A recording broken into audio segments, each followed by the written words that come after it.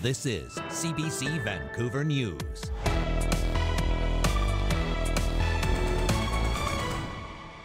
The employer started to directly communicate and negotiate with our members. Amid fierce wage negotiations, the union representing BC Ferries staff is accusing the corporation of unfair labor tactics.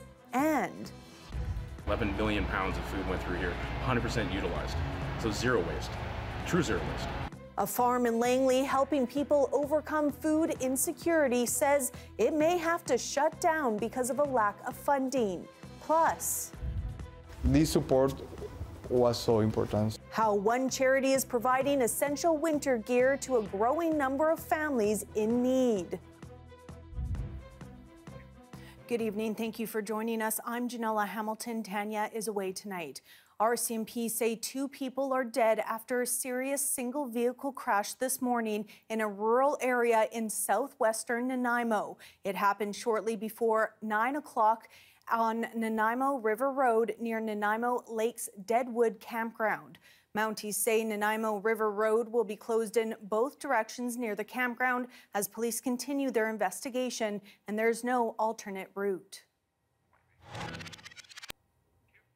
And near Castlegar, a collision between a pickup truck and a pedestrian has left 1 man dead. BC Highway Patrol says the crash happened on Highway 22 south of Castlegar around 7 o'clock in the morning.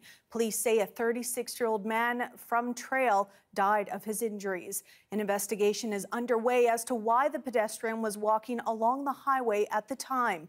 Anyone with dashcam video or information is asked to call BC Highway Patrol Nelson. BC Ferries, has found itself in some rough waters. The union representing its workers is accusing the Crown Corporation of unfair labor tactics. The BC Ferry and Marine Workers Union has filed a complaint with the Labor Relations Board asking for $2.1 million in damages. The claims come amid fierce negotiations for a wage hike. The employer started to directly communicate and negotiate with our members and not engaging with the sole bargaining agent of more than 4,700 members of our union. The union is accusing BC Ferries of a concerted campaign of misinformation, one they say has stoked anger and distrust among members.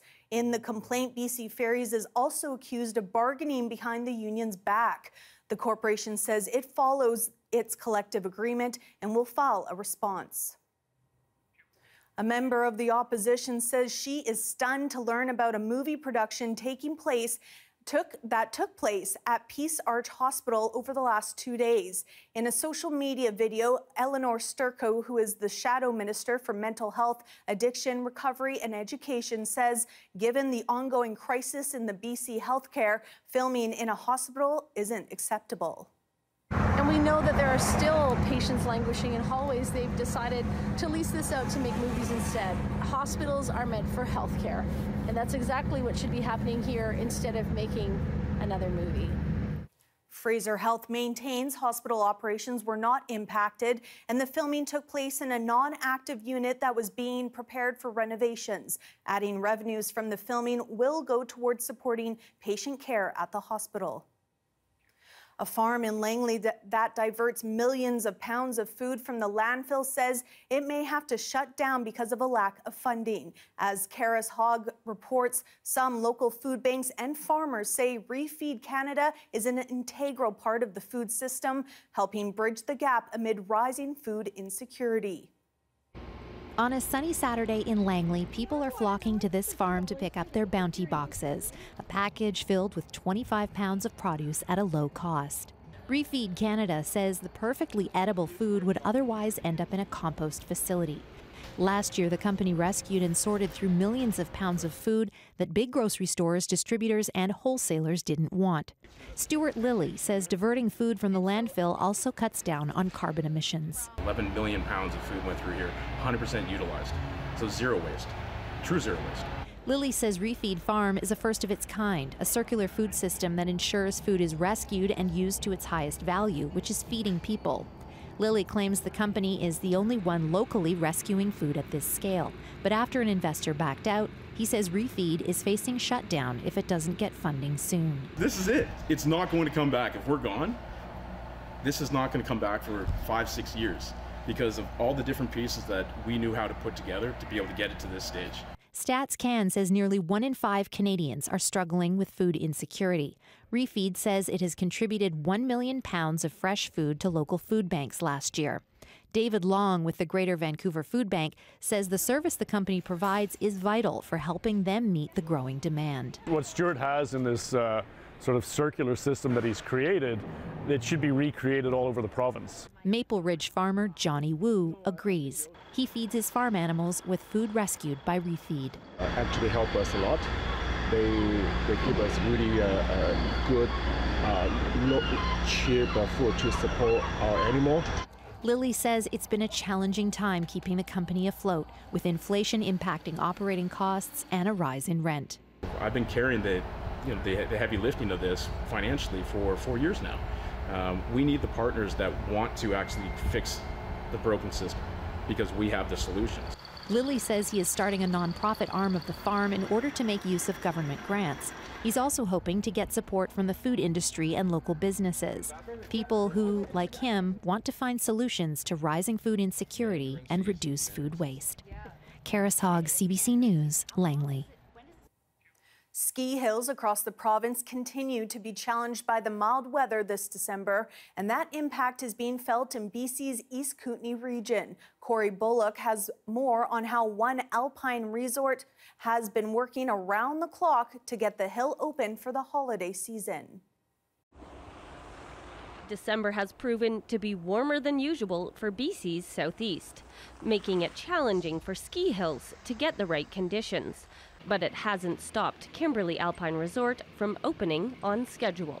So we had some challenges with the rain a couple of weeks back, but it actually set up the mountain really well in that it's covered a lot of like the base area, and then we've got a good chunk of snow, fluffy, fun stuff to play on today. So Environment Canada says this year's El Nino is bringing slightly warmer weather for the region, but precipitation levels are looking fairly seasonal for the coming months. In the meantime, crews in Kimberley are working around the clock to make snow.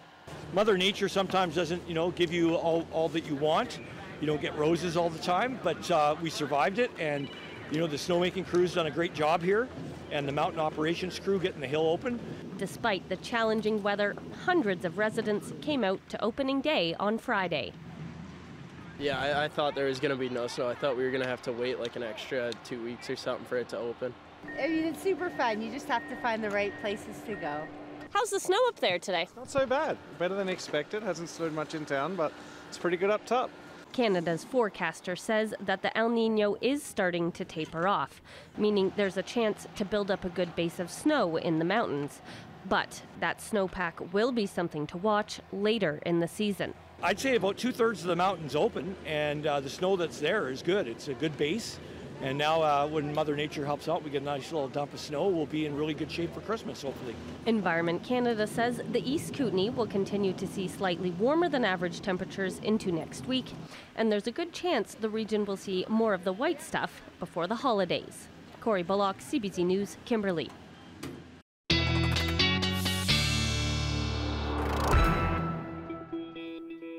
All right, it is time now to look at those mild weather forecasts for much of the province. Let's start with a look at our current temperatures.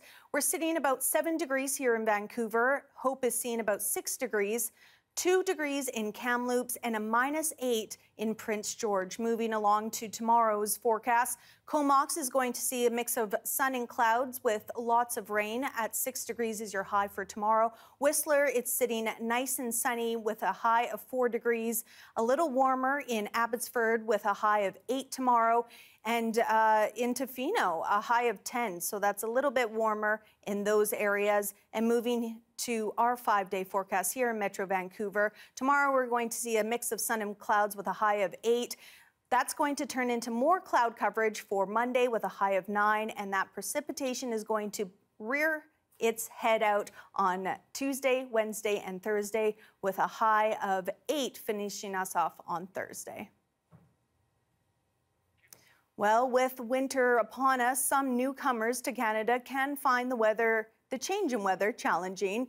As Sohrab Sandhu reports, one charity that provides essential items to families in need says with the rising cost of living, demand is skyrocketing, and more families are struggling to keep their kids warm and dry as temperatures drop. Mira, se para, está aprendiendo a caminar como Luca. ¿Ya viste el hombre del camión? Salvador Ancira brought his family to Baby Go Round a year ago, when his young kids were in need of winter essentials. We receive lots of items for the winter, like blankets, a crib with the coach sheets. The family says the items they received has helped keep their kids safe during the winter, items they would not have been able to afford otherwise. When we arrived, our circumstances were completely different, and this support was so important. And they are not alone. Baby Go Round says this year it is seeing a spike in demand from families. We've seen about a 60% increase in clients this year over last year, and that has translated to about 800 families so far this year. To help meet that need, the charity is putting together winter weather protection kits that will be distributed to families with babies who are struggling to make ends meet amid rising inflation. Sometimes it's, a toque and gloves and socks and boots and a winter suit and a blanket. They're in the rain, they're in the snow, they're in the cold with their babies, and they're walking to the grocery store, maybe taking transit if they can afford to take transit. So for them, the winter weather creates additional challenges. Baby Go Round works with more than 100 referral agencies in the Greater Vancouver area, connecting with families who are most in need. We are seeing a higher population who are new to Canada, so they don't have the social circles here to be able to call on friends for gently used items. This family says it's grateful for the kindness and support they have received and are now planning to do the same by donating items back to the store. Sohrab Sandhu, CBC News, Vancouver.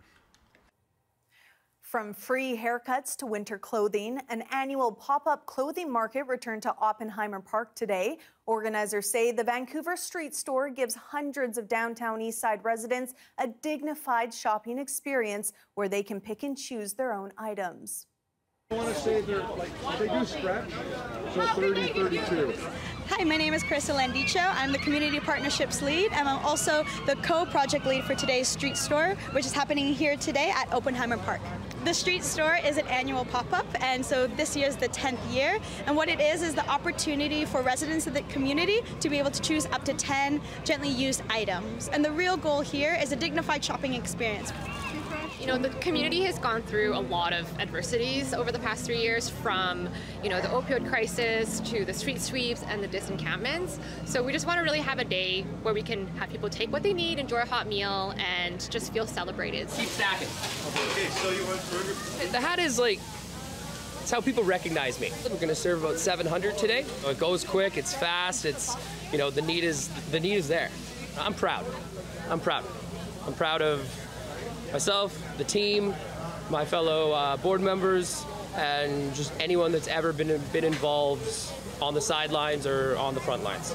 So what was really great this year for our 10th year is we were able to collaborate with Vancouver Community College with their hairdresser and barber school. Great. Beautiful day in BC. Going for a walk in the park. Next thing I know, I'm getting a haircut. Merry Christmas. Yeah, it's a great day. I've done this a few times, and I love it every year. It's just we can't do everything we need to for the community that needs help, but we can do what we can, and this is something that we can do. So I love coming down here to do this. Oh, I love it. It's not raining. It's nice. This is my I've been down in the East End now since 1972. So I really feel that people need stuff like this. I really do. I feel that just to be acknowledged as a recovering addict, alcoholic, I used to be homeless. I feel,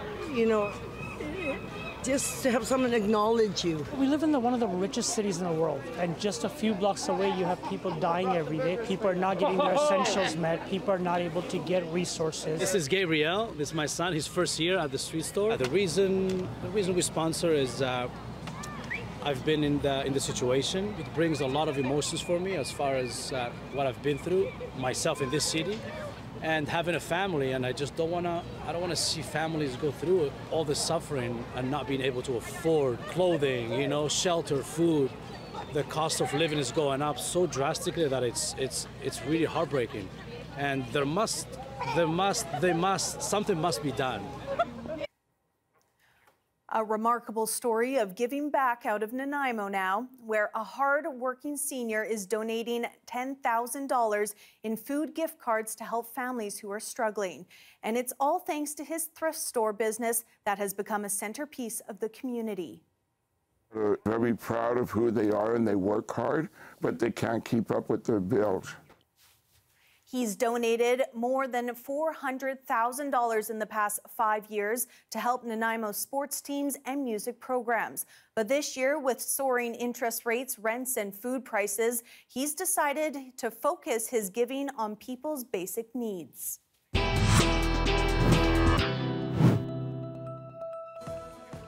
Coming up, for the first time in history, the Vatican has convicted and sentenced one of its cardinals. That story is next.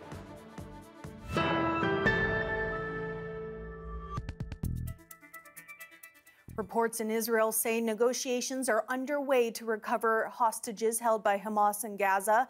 They say Israel's spy chief has met with the Prime Minister of Qatar, the country that's assumed a mediator role. Speaking today, the Israeli Prime Minister Benjamin Netanyahu referred to negotiations but did not disclose their subject. ניצחון מוחץ בדרום על חמאס. He also rejected a ceasefire and said Gaza would ultimately be demilitarized and under Israeli security control. It all followed the mistaken shooting of 3 hostages by Israeli forces and an initial inquiries report that the trio were carrying a white flag. In the war today, southern Gaza's Nasser hospital treated dozens of wounded and received at least 20 dead. Among strikes in the north, Palestinian officials say a YMCA sheltering displaced people was hit.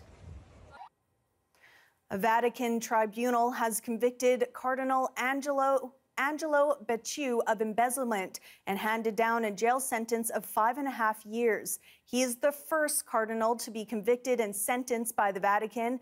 The case revolved mainly around a property deal that ended in huge losses for the church.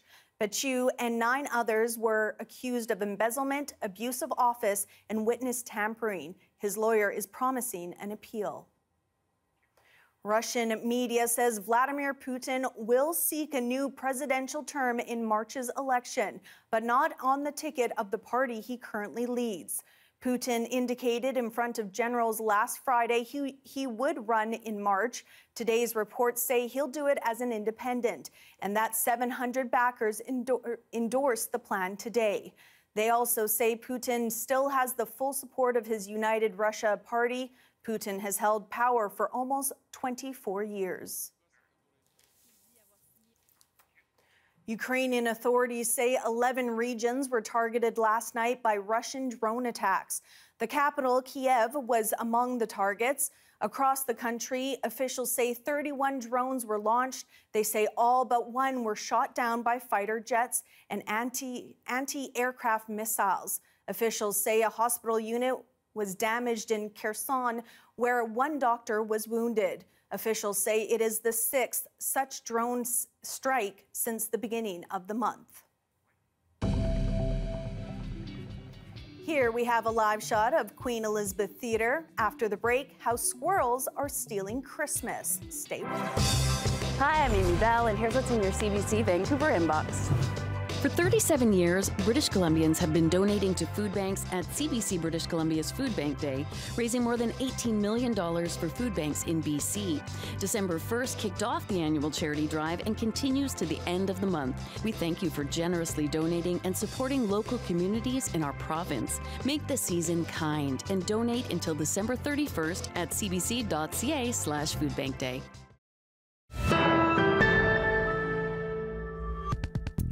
Many of us are getting into the festive spirit, and turns out some of our furry neighbors are in on the act as well. Some East Vancouver residents say they are losing bulbs on their outdoor string lights to bush-tailed thieves. Squirrels are the gnawing culprits on the cables, running away with the bulbs. Take a look.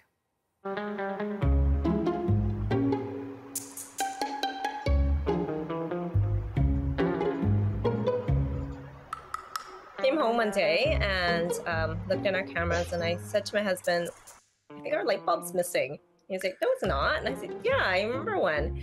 So we looked through the feed and noticed the squirrel popping in and just chewing off the light bulb.